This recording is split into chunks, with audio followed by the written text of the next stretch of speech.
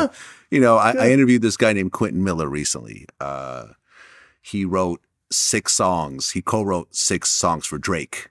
Okay. But he had signed a deal where he got $30,000 up front, and he never saw a penny for any of the songs he did with Drake. Yeah.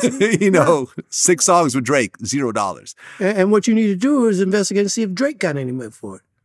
I'm sure Drake did okay. Well, you don't know that. Not in today's record business. Yeah.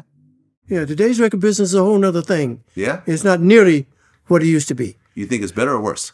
Oh, it's way worse, man. Why is that? Because there's no record business, really. Everything is being downloaded and streamed, and other people getting your music free. Why should they pay for it? Well, So they're paying a membership fee, which in turn Yeah, becomes but a fractional penny. that is so minimal. Yeah.